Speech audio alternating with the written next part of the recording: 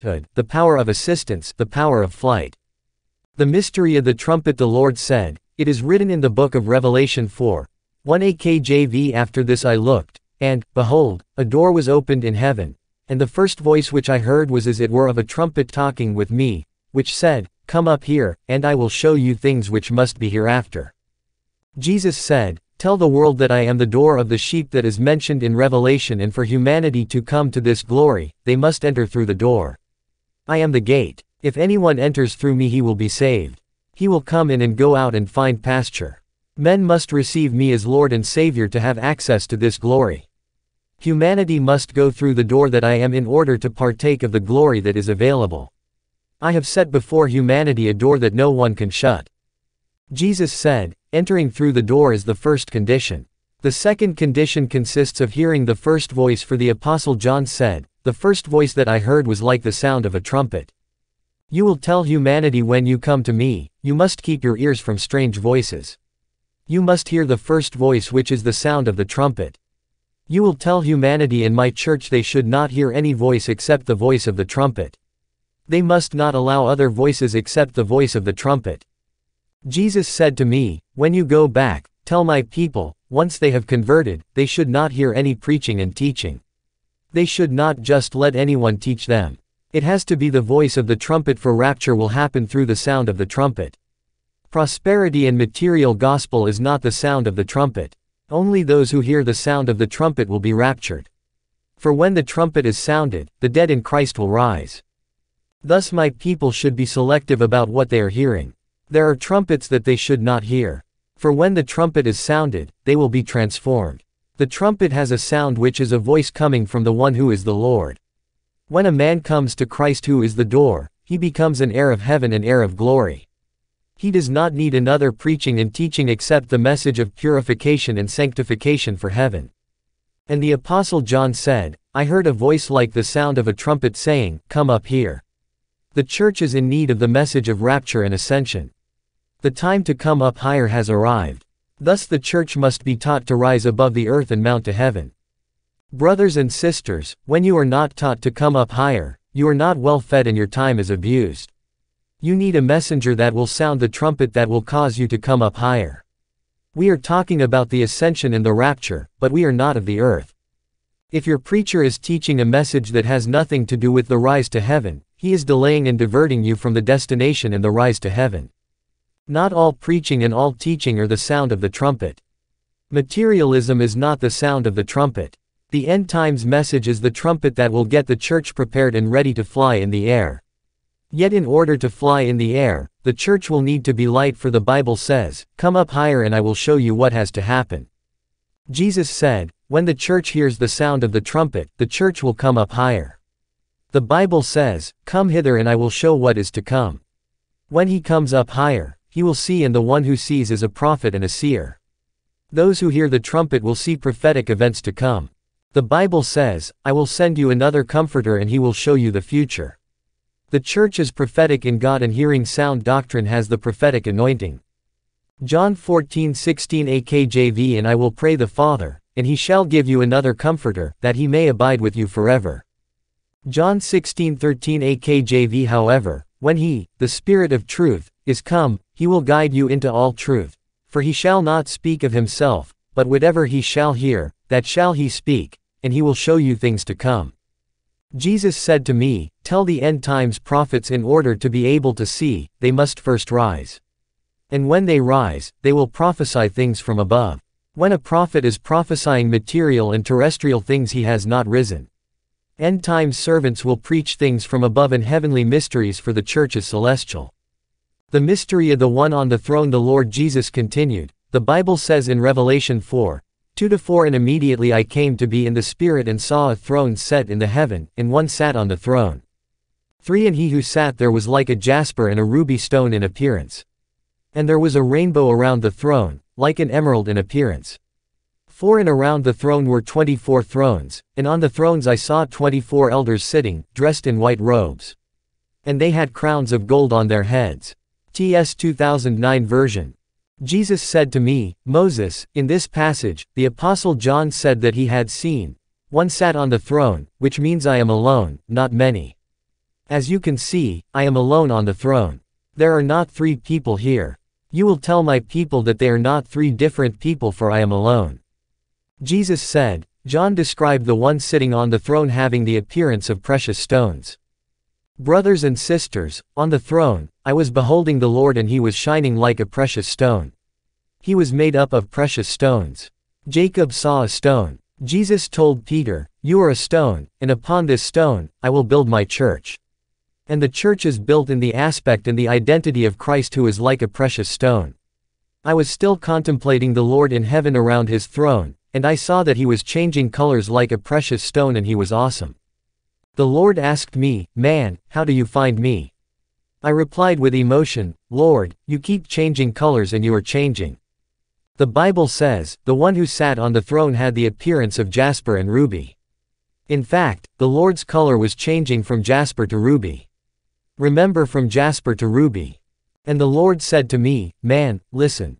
In the past, the priesthood in their priestly garment had 12 stones, which were a representation of the 12 children of Jacob.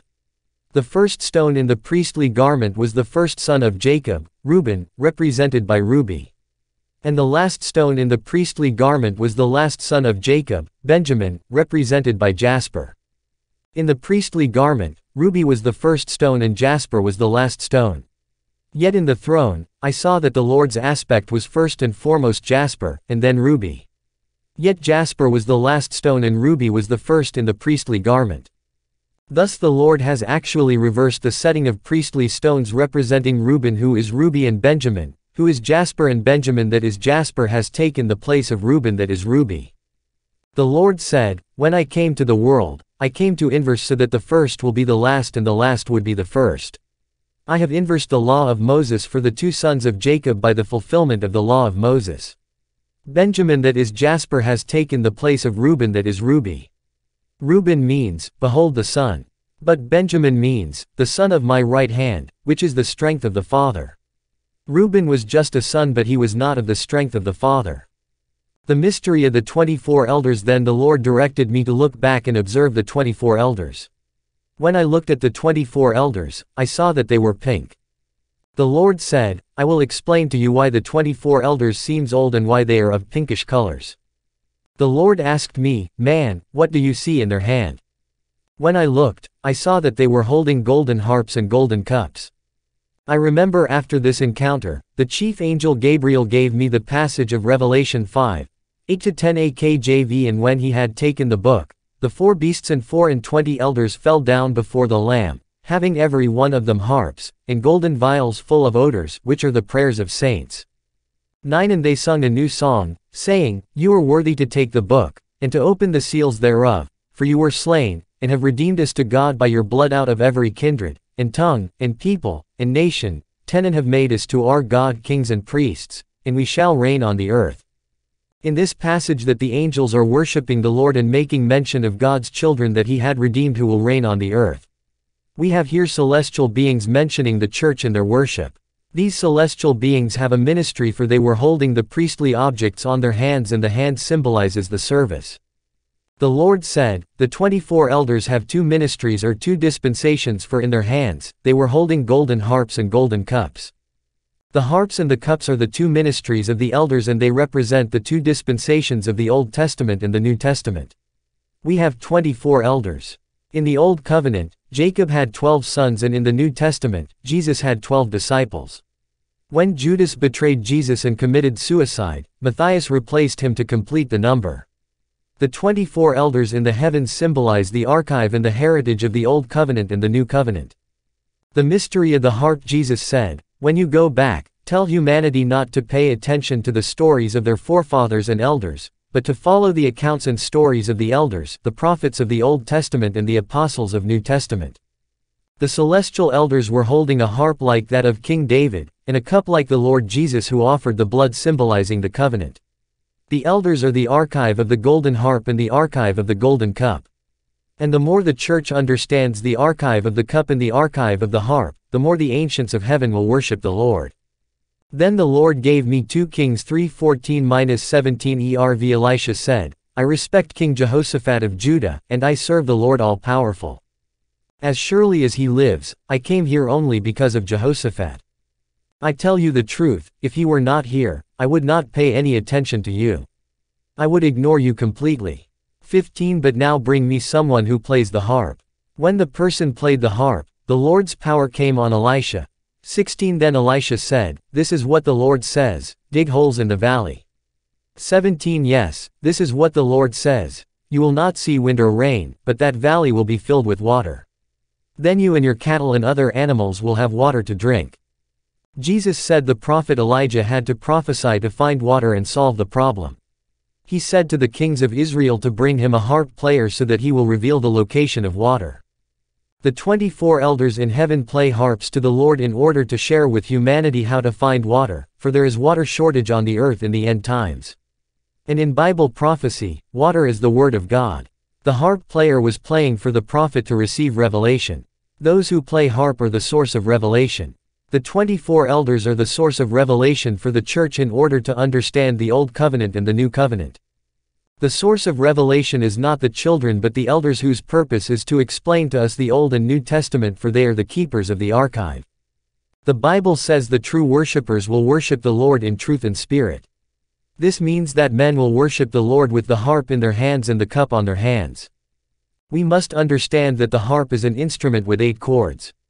The 24 elders were holding 24 harps, and the reason the harp has 8 chords is that every male child on the earth must be circumcised on the 8th day. When a male child is circumcised on the 8th day, in heaven God receives the glory, for this is a covenant that indicates that you belong to a clan or tribe. Circumcision causes men to enter into a covenant with the Lord through the blood. Circumcision of the body is a sign and symbol of a covenant that indicates that you have been enabled to procreate, to give birth and to produce fruit. As a child of God, you must produce fruit. And when a church produces fruit by winning souls, the elders make use of their harps to glorify the Lord, and there is festivity in heaven whenever souls come to Christ. The Bible says the will of God must be done on earth as it is in heaven. And when we win souls, we prove that we have become productive and the elders celebrate. Then the Lord gave this passage of Ecclesiastes 11, one that says, Cast your bread upon the waters. The Lord said, casting bread on the waters means spreading the gospel on the earth. And the Lord said, there on the earth, we only need 8 people. That is why the Bible says to divide the bread into 8 parts and cast them on the water, which represents the people. For in heaven the 24 elders hold a harp of 8 chords. Ecclesiastes 11. 1-2 AKJV Cast your bread on the waters, for you shall find it after many days. 2 Give a portion to 7, and also to 8, for you know not what evil shall be on the earth. When the word reaches 8 people on the earth, the heavens will glorify the Lord. Only 8 people are enough and heaven will be happy. For what happened in the time of Noah would happen in the time of the return of the Son of Man. In the time of Noah, 8 were saved through the word that was preached. And number 8 is the number of salvation. Moreover, the harps of the elders will always be played in heaven when we proclaim the word, and 8 people are saved as in the time of Noah. The purpose of the church is the salvation of souls. This is what pleases the Lord. In the time of Noah those who accepted the word entered the ark for a journey, and today those who have been baptized in Christ are in a journey in the ark, which is the church. The ark began its journey only when the rain began to fall. For the rain is the symbol of the Holy Spirit. And in the last day, the Lord will send his rain and the Holy Spirit on all flesh for the rapture. The diverse animals in the ark of Noah are the people of all nations that are baptized in the church, and they are on the journey to Mount Zion. Any preaching and teaching that do not talk about rapture and the rise of the church must be eliminated and discarded. For the rain is drifting the church to the mountain of Zion. If you are still attached to the earth, and if you don't want to rise, then the Spirit of God is not acting in your life and your church. The ark was built with gopher wood, Genesis 6:14, which is the lightest wood, and the moment it rained, the ark rose and moved. The rapture will be for those who are light, not heavy. Those who are heavy are bogged down in sin and the weights of this world. The Holy Spirit comes down for the rise of the church, and the water of rain is for the rapture. The mystery of the cup. After explaining to me the mystery of harp in the hand of the elders, the Lord mentioned this passage in Genesis 40, 11-14 AKJV, and Pharaoh's cup was in my hand, and I took the grapes, and pressed them into Pharaoh's cup, and I gave the cup into Pharaoh's hand. 12 And Joseph said to him, This is the interpretation of it. The 3 branches are 3 days. 13 Yet within 3 days shall Pharaoh lift up your head, and restore you to your place, and you shall deliver Pharaoh's cup into his hand, after the former manner, when you were his cupbearer. 14 But think on me when it shall be well with you, and show kindness, I pray you, to me, and make mention of me to Pharaoh, and bring me out of this house. Then I wondered, what is the meaning of the cup? Then the Lord began to explain to me about the mystery of the golden cup in the hand of the elders, and who are these elders and what is the purpose of the cup in their hand. The Lord said that for Simeon to come out of jail, Benjamin who is the last born of the family had to come to Joseph. Joseph put his silver cup in the bag of Benjamin after Simeon was released from prison. Genesis 42-44. The 24 elders holding the cup in the heavens are members of the Supreme Court of Heaven, and thanks to what is in their cup, they release people from jails and prisons. I saw the elders in heaven holding cup containing perfume, which are the prayers of the saints. Whenever a saint is praying, the royal and supreme court of heaven made up of the elders offer the prayers to the throne so that the children of God will be released from their problems and bondages.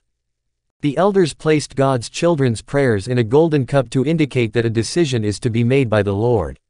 The royal court of heaven is configured in a way that no prayer that reaches heaven will be caged and unanswered. The elders of heaven, who are the symbols of the Old and the New Covenant, are called elders because they were there when the Lord was creating the earth.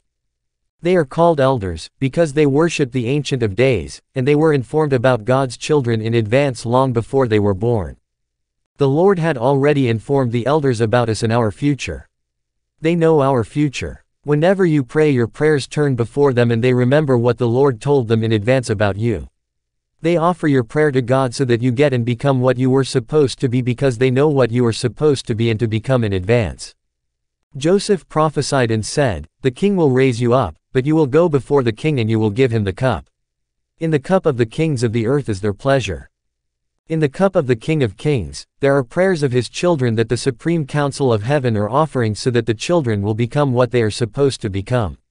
This is God's pleasure. The elders worship the Lord with your prayers, which is a worship subject for them.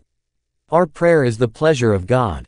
However, in order to come close to the King, we need gold. When wise men were before the baby Jesus, they brought gold, and when we pray, our prayers are placed in the golden cup and offered to the Lord. Every time you pray, you give the elders the job of offering prayer to God. The golden cup talked about the priesthood, and we are the kingdom of priests. And when we pray, our prayers are placed in the cup and offered to the Lord.